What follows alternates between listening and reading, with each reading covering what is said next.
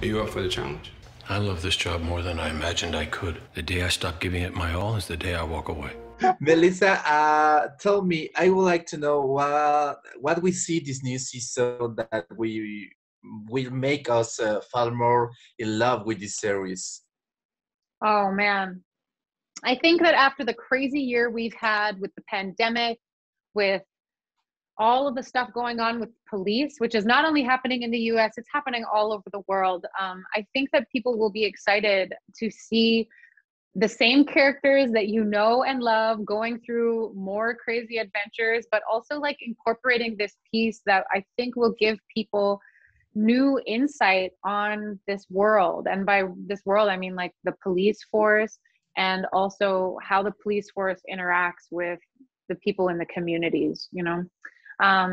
Yeah, Nolan goes back to college, which in a way means he's still a rookie. You know, he's like the oldest student now. Lucy's no longer a rookie, and she's feeling herself out as a proper P2 cop. And Jackson gets a really terrible training officer. Like he has somebody, or as a partner, he has a new partner that is just an awful person. And I think that was really exciting for us to see, because we were able to see that not all cops are perfect and good, because that's how it feels when you're watching our show sometimes, you know? So we were able to balance that out. And of course, you know, Bradford and Chen have their silly moments, which continue to unfold when they get to work together. It's a lot of fun.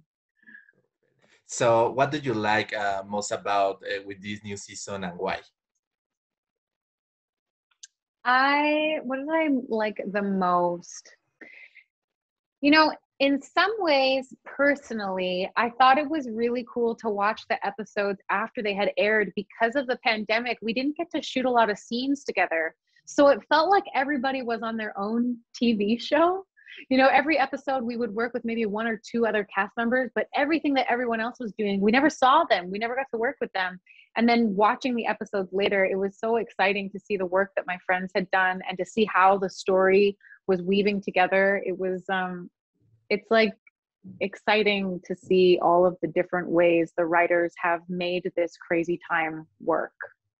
Yeah, perfect. Melissa, Rookie is so dramatic and romantic. So what can you say about the relationship between Lucy and Tip? What does it evolve in this new season? Well, I think that when I think about Lucy and Bradford in the third season, I feel like their relationship kind of evolves, and there's this familiarity that comes with just being so close for so many hours, you know? And so especially after Lucy graduates out of being a rookie, there's this like ease and this shorthand that they have with each other, just purely it's an intimacy that only comes from being really, really close with one another, you know? And Lucy at one point says some pretty big things to Bradford, which I think people will be really excited about. Perfect. Melissa, looking back on the last 3 seasons or 2 seasons, what has been your proudest moment playing Lucy? My proudest moment playing Lucy. Yeah.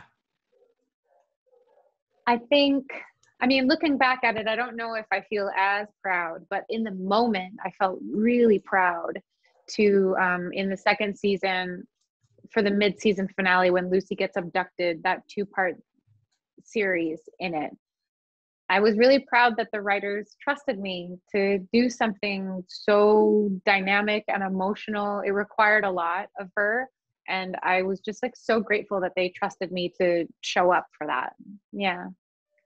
Okay, thank you, Melissa. Melissa, finally, how do you feel about representing a policewoman who doesn't fall into cliches and taboos typical of television? I don't think about it too much, but when you ask me, and when I think about what it means to me to play Lucy, you know, I think like right now I'm thinking about the messages I get sometimes on Instagram and Twitter. Like a lot of young women reach out to me and talk about, I don't even think of it, and they talk about how grateful they are to see someone who's like a real person going through real things, and sometimes she totally screws it up, but she keeps going. And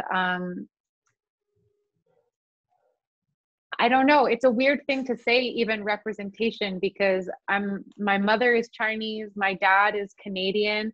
And so as a mixed person, I haven't always felt like I belonged in any spot, but evidently from the messages that I get, it means a lot to other people. And I think about what it meant to me to see Yvonne Elliman, like the Chinese lady, or she's a Hawaiian, the Hawaiian lady in Jesus Christ Superstar. Like, it meant so much to see someone who looks like me on TV doing something that I didn't even know I could do.